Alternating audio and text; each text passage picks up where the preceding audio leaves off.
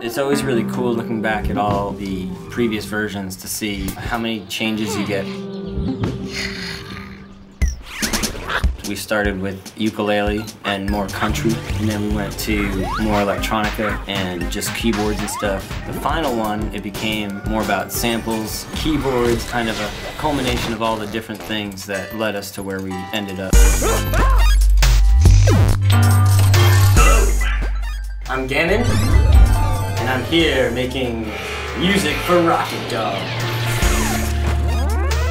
So this is the session right here. There's a lot of tracks. That's what I got going on. This is video, and then we got all like the regular dialogue, and then this is all my music.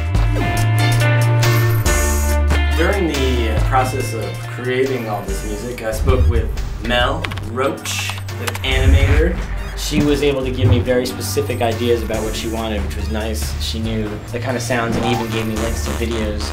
And she made a mixtape for me, so that way I was able to create the same kind of mood and the same kind of sound that she was thinking of. In fact, she told me exactly what she wanted one part to sound like with these kids singing like, oh, and she showed me this video. We're going to be the best that we can be. So I sampled the kids. And what I did is I pitch shifted it up and down in order to fit.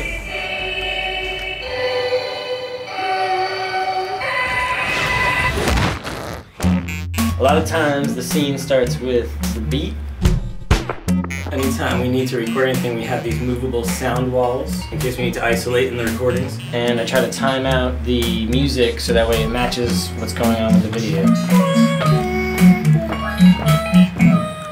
Hey, look, Bob. It's that guy that hates you. In the scene where Derek's riding his bike, he's like, dum dum dum dum dum. You know, he's like riding like that. Hey, moron! And we go to the drums, and we lay that down. But the main thing is capturing the rhythm of the scene. Hey, moron! Here's your girl! Thanks, Derek. This had to be like the coolest song ever. We did some real drums. I got some ambulances, playing some ambulances in the background. Woo! This is the ambulance. So I just pitch shifted the ambulance to match the song.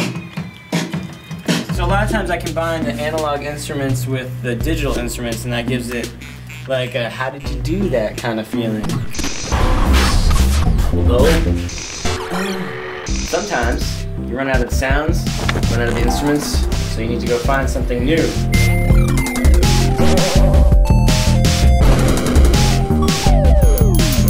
It's important to know what your surroundings are doing to your music, and that's the reason why we have so many silly things around us. Sometimes the crazy toys can inspire you.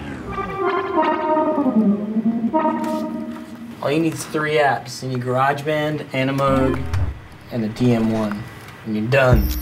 That's all the music you could ever make. Nova, my daughter child, she provided some of the samples.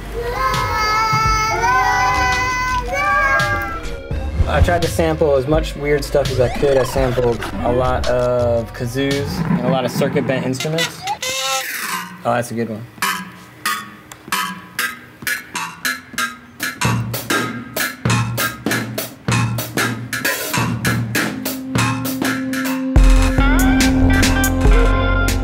So, lights and lava lamps, marshmallow people, sticks, various sizes.